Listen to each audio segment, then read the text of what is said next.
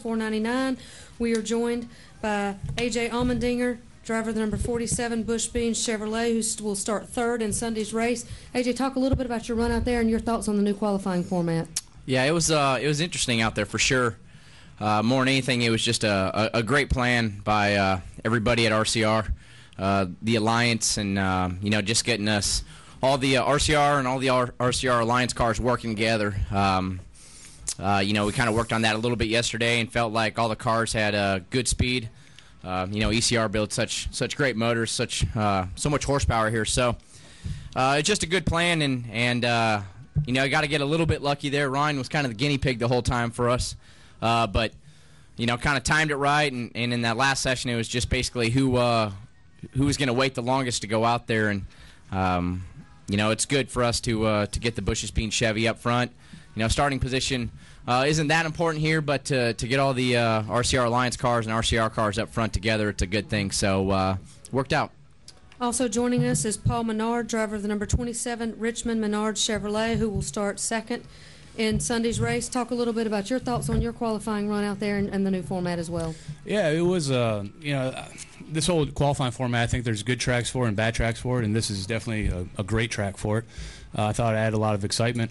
We had a plan that we talked about it last night and talked about it again this morning, all the RCR cars and the affiliates, and we tried to stick to the plan as best we could. It kind of got messed up a little bit the first outing, but for the most part, we all kind of stuck to our plan, and Ryan, we put the burden on him to kind of decide when to go and where to go, and the rest of us just kind of held in line. So ECR top 6 and RCR cars all up there, so pretty exciting. Also joining us, Austin Dillon, driver of the number 3 Bass Pro Shop Chevrolet, who will start 5th but is our top qualifying rookie today. Your thoughts on qualifying and the significance at Talladega for the 3? Yeah, I'm just very proud of RCR and affiliates. We've been working hard to work together, and that shows. That it makes me really happy for RCR and ECR and everybody, just because we were able to stick together longer than the other teams, and that was very cool. And like Paul said, we put it on Ryan. Ryan deserves a lot of that credit for telling you when to go and when not to. And it was hard the first session to just kind of stay with the plan because there was so much going on. And then second session, he did a great job of taking charge right there and getting in that second pack. And from then on, it was really good. But I'm happy to have a good starting position for the Bass Pro Shop Chevy, and I think we've all got good cars going into Sunday's race. Okay, we'll take questions for all 3. We'll start right here in the middle at the back and then come up to Jenna. Jordan Bianchi, SBNation.com. You guys talked about Ryan Newman being the guinea pig. Can you take me through how he was elected to be the guinea pig and what your team meeting was like pre-race or pre-qualifying? I think Richard just kind of elected him, made a call there. It worked out. Ryan's he's won on the plate tracks. He's got the most experience out of all of us, so it made sense. And we kind of knew that being the first guy, he's not going to win the pole. And being, I kind of volunteered to be the last guy because I feel like I've got probably the fastest car to try to push guys. I pretty much figured that I wasn't going to be on the pole either. So we kind of left it up to the guys in the middle, and Brian Scott had to race his way in, and that was our number one priority, is kind of put him in the middle to try to help him get in the race, and then from there just kind of stick to our plan.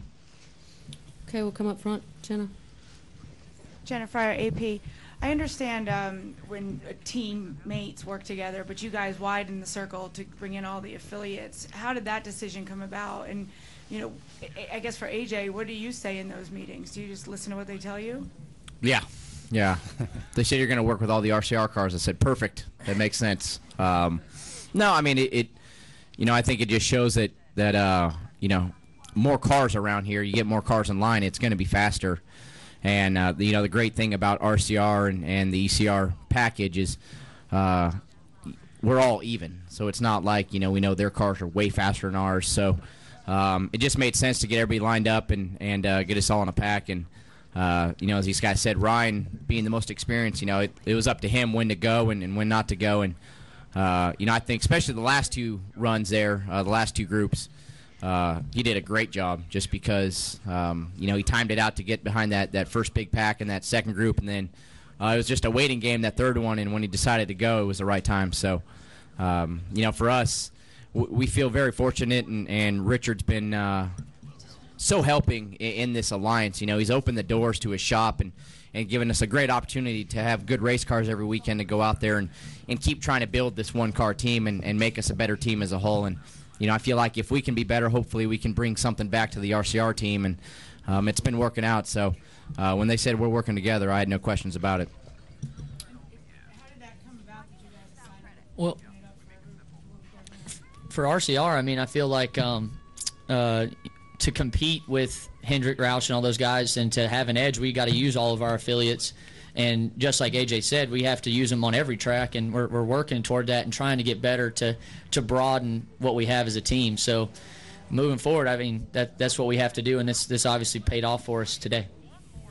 Okay, we'll take our next question in the back. Chris Knight, NASCAR Wire Service behind the cameras. This is for AJ. Even though it doesn't matter here, how about your technical alliance with RCR? How has it impacted your race team, not only here this weekend, but all season long? I think it's just been amazing for our whole 47 race team, just because, with the new rules package, the ride height rules, everything going into this season, there's so many variables for us to try to figure out, and to have that alliance, not only to have fast race cars and fast motors in general, but to have all the engineering help and the notes and everything that RCR brings and really opens their doors for us to have is just a huge help to our race team. Without it, I feel like we could easily be lost and just trying to figure out where we're at. And I think slowly we're getting there where our results are showing that. Last week having a 6th, and even though qualifying really doesn't matter here, to get our sponsors, Bush's Beans, and all of our sponsors that we have on this race car, just to get the exposure and show that we can slowly start working to race with the bigger race teams is a big deal for us. So, at this point in the season, I couldn't be any happier with where we're at and with the help that RCR has given us, and, to where I think our race team is slowly getting to. Next question, Ed. Ed Hinton, ESPN.com. AJ is one of the relatively seasoned drivers up here in the top 4 or 5, and starting third. Does that mean I'm old? God, has it been that long already? Did I say old? Seasoned. I said seasoned. I'm like a fine wine, I get better with age. Right. Yeah. Well, yeah. Okay.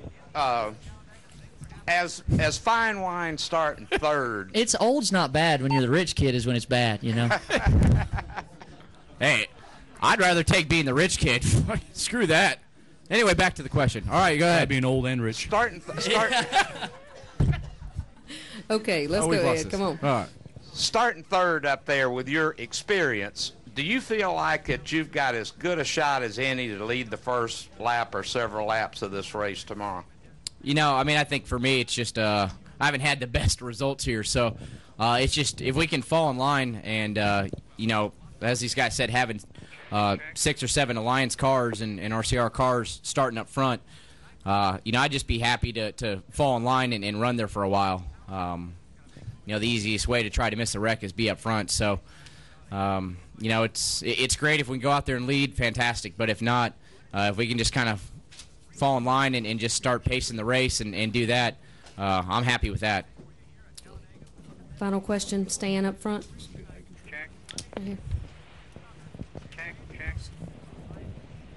Stan Creekmore with RPMtonight.com, and really to all three of you. How much of the camaraderie do you carry over into the race tomorrow, and at what point do you say, oh, it doesn't matter who's around me, I want to win? It's not about teammates any longer. Well, it's always about teammates. You just don't want to intentionally screw one of them up. Our plan going into today was to work together, and if it worked out where you're put in a position where you couldn't, like Martin and I were in the first session, we had some slower cars jumping in front of us, and we had to abort and do our own thing, and I made it, Martin didn't. Then our plan worked for the second session and the third session, and the race is going to be the same thing. You're going to work with your guys when you can, and there's going to be times we get separated, and you just have to go do your own thing.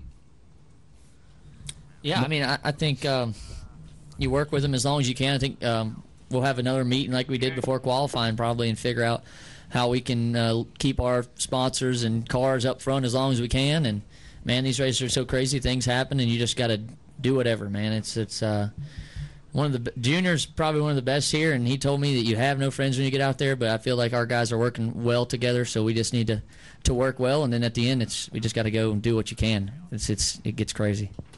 Okay, gentlemen, congratulations.